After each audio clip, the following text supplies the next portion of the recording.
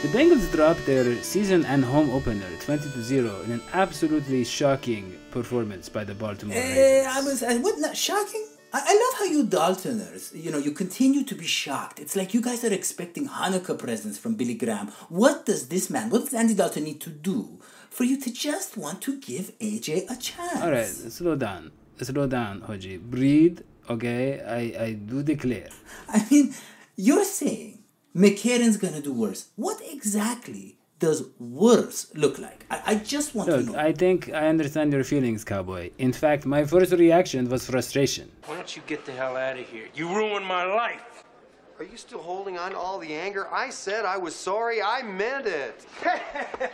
I really felt for Dalton on that interception. That interception? Was it noticed by that disgruntled Bengals fan tired of losing that season? Be more specific, Daddy. There were many interceptions, 4, in fact, with a QB rating of 28. Okay, the first one, where linebacker Patrick Onwuasor tipped the ball, allowing Brandon Carr to pick it off. Just bad fortune for Andy Dalton, who had to work with so little time, as evidenced by the previous drive when he was sacked. He had more pressure than Carter's got liver pills. Green was open in space. Dalton's placement was just off, friend. So what other quarterbacks do under pressure, Daddy, and maybe Dalton should try this, is they move around a little in the pocket.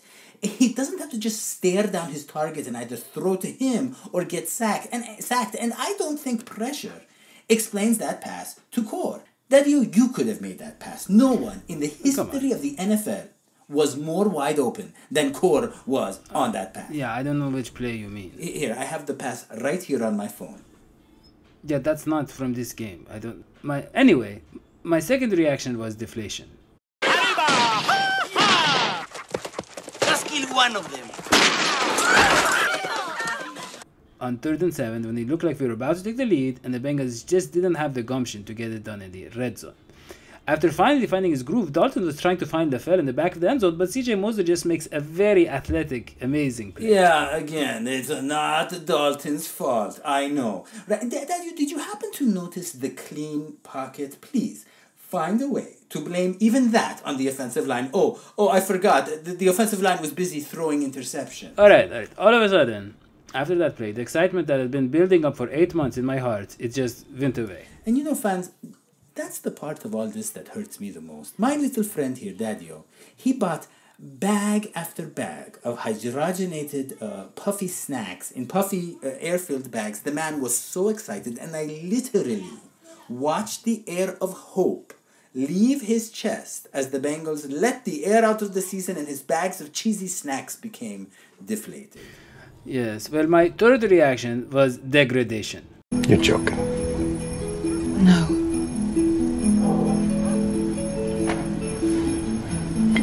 No, I want to die. After the second interception, the inexperienced Denard gets fooled by Jeremy Maclin, basically running into Georgie Loca, his teammate, and then is way too slow to catch up with him as the Ravens go up 10-0. And then with just a minute and a half left in the half, Cedric Ogbuehi doesn't get his hands on Terrell Suggs at all. So Suggs just jumps into the air very easily and deflects Dalton's pass intended for Tyler Boyd, resulting in yet another interception. Right, it's a very good thing we have Ogbuehi to pin this game on. Well, look, Zim agrees with me. Ogbuehi was not acceptable, his play. Right, Zim? Daddy-O, there is no way that the Bengals can go to the playoffs without solving something with Cedric Ogbuehi. He has to be traded. If you're looking at the Steelers, you're looking at the Patriots, any of those type of teams like that, they make the moves. They trade, they bench, they cut you, whatever. But we have to cut ties with Cedric Ogbuehi now. We cannot go to the playoffs with Cedric Ogbuehi. Maybe Jake Fisher, but they got to figure out something right now. Somebody has to get traded. And that's so crazy for me to say because I'm not one of those knee-jerk reaction type of guys. But you have to do something about Cedric Ogbuehi now. There's no way you can get through the NFL season without getting Andy Dalton killed. We're not going to have any bodies. Like, nobody's going to be healthy if you keep Cedric Ogbuehi right there. All right, so what were your reactions, Hoji? Well, my first reaction that year was vindication.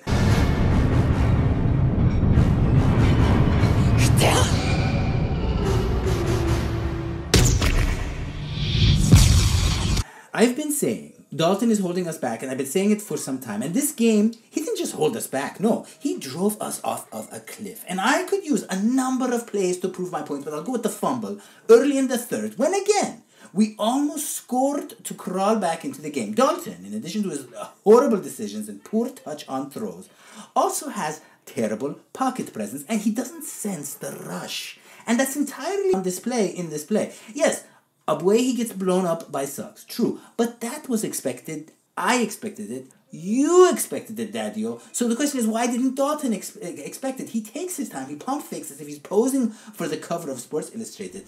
I could also use his wildly inaccurate throw to AJ Green with about 3 minutes left in the game, where it looked like he gave up on the team or maybe his career. But I don't want to be cruel. Look, Daddy-O, I am not blindly prejudiced against Dalton. I'm not. That would make me like the Daltoners who can't see his faults and ignore McCarron's virtues. I get it. The offensive line, yes, it's a mess. There was indeed pressure. But if you're going to stand there and tell me that Andy Dalton only does well when he's surrounded by talent, protected by a great offensive line, and not playing a postseason or primetime game, then I'm not sure what makes him different from most second stringers out there. What we saw tonight is that the Bengals, as they are, the ratty, tattered Bengals that Uncle Mike Brown has wrapped in fishy-smelling newspaper and given to us for our birthdays, that Bengals team needs someone else at the QB position if we are even going to have a chance.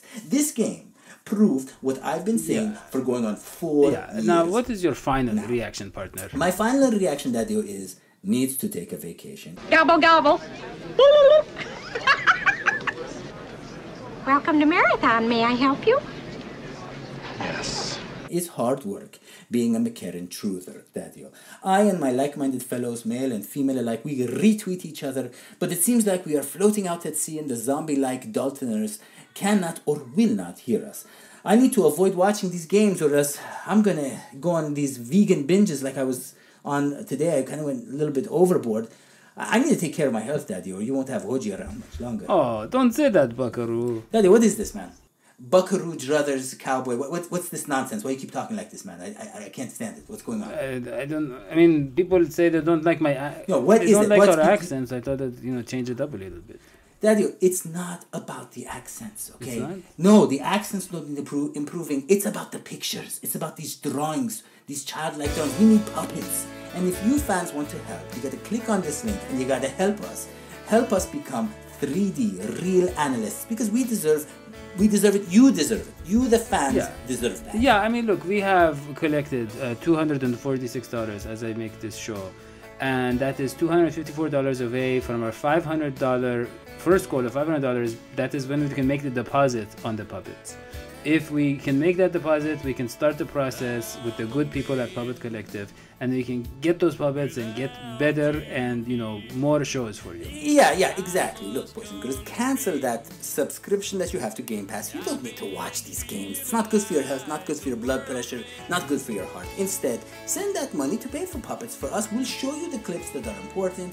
We'll give you the analysis that you need, and you're gonna love it. It's gonna be good for you. It's gonna be good for your mind, your heart, your body, and your spirit. So send that money in and turn us into the real 3D analysts that we were going to be. Yeah. We'll see you next time.